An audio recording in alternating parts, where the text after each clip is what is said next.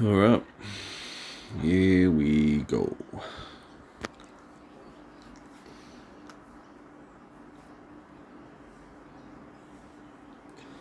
Now last time I got obliterated very early.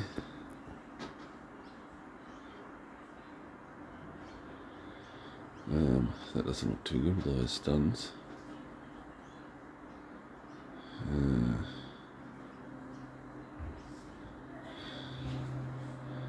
Did say that a spell.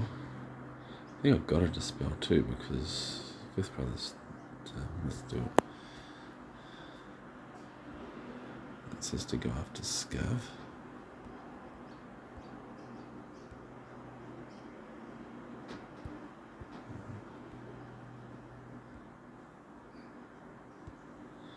I can't go after Scav yet.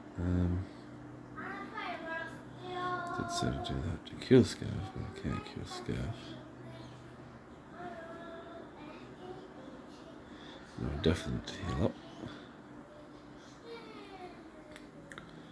To get rid of all that. Now I need to kill Scav. Second special torture.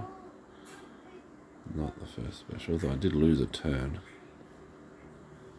I think maybe I should cleanse. I had a lot of dots on me.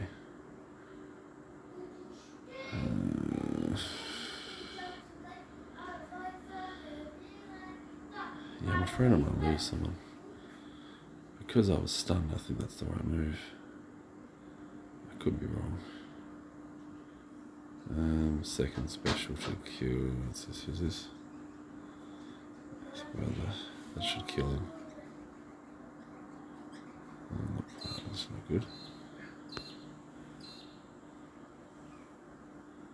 Can I actually kill that dude? Hey. Yeah. Who got the most health? They all look like they're about to die of dots. He's about to die first. He's about to die last.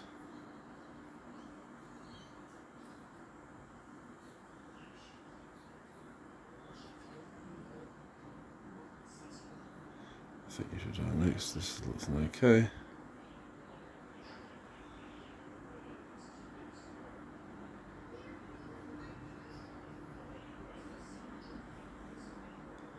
As we keep my cooldown.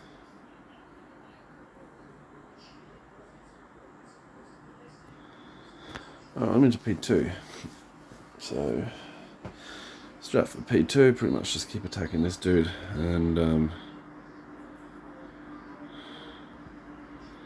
what was it? Don't use something. Don't use AoEs until you dispel retribution on the sun. Okay, so can't do that until that guy's no longer.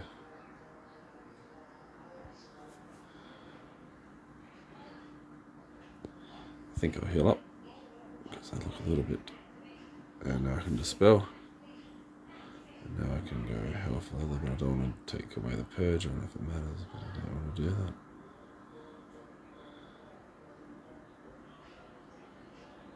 Now I can go AoE mad.